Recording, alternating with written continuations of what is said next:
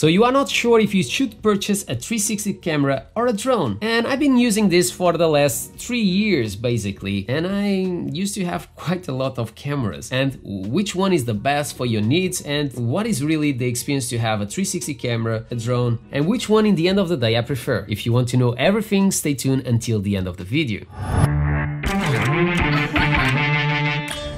Hi everyone, Marcus here from MADpack, and if you love UCs, PVs and everything that have a E of electricity, this is the place for you. And we are going to talk about 360 cameras and drones, and why did I purchase recently a drone, and why having a drone is so related to have another action camera. You will understand that in a second, but let's start with 360 cameras. I started using a GoPro MAX basically 2 years ago, and that camera was simply amazing. I loved that camera, but it was coming a lot of things that I didn't like. And if you never use a 360 camera, I have to say to you that is very time consuming. Yes, it can film everywhere, it films all the angles and you always have something to show, but it takes a lot of time. When you are using a simply action camera, you catch where you are pointing and that's it. You don't have to realign all your footage, and that was one of the big reasons why I stopped using so much action cameras with 360 capabilities. But there is another thing that you need to consider if you want a 360 camera, and we are talking about those lenses. They protrude a lot and they are very easy to scratch and even to damage, and that's how in 1 year I had to basically buy a new action camera because my GoPro MAX was completely broken. And in that time I was so tired of all the footage that I have to always edit, and I was always filming like 4 hours, 5 hours in a row.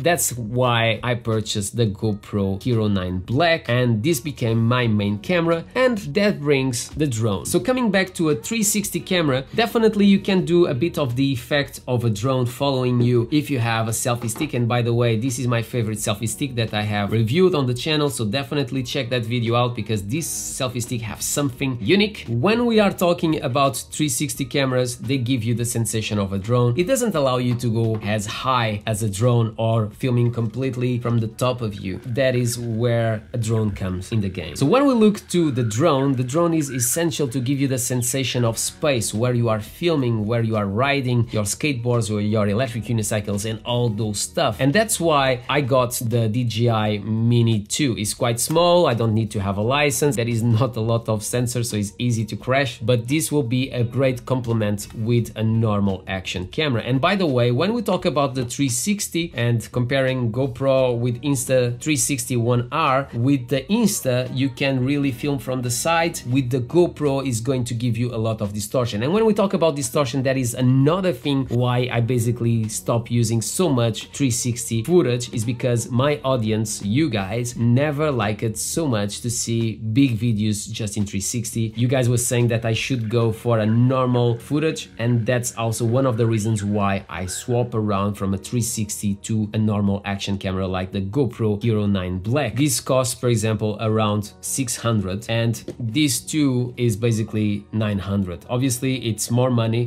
but if you put all together it may be a better combination because it's going to give you much more angles. And when you are using a normal action camera, it allows you to shoot something much closer. That is something that I was not able to do with a 360 camera. It always gives you that sensation that things are really far. But the main reasons for me that I don't shoot so much anymore basically with a 360 camera is the time consuming to edit everything. It's too much for me, so that's why I prefer this combo. If you like electric mobility and you want to support the channel, I have already released some of the shirts available to purchase, so feel free to check it there. My name is Marco, this is MADpack. If you enjoyed this video, don't forget to subscribe to the channel, comment below, smash the thumbs up, do whatever you want, but always with a smile on your face, and I hope to see you in the next one.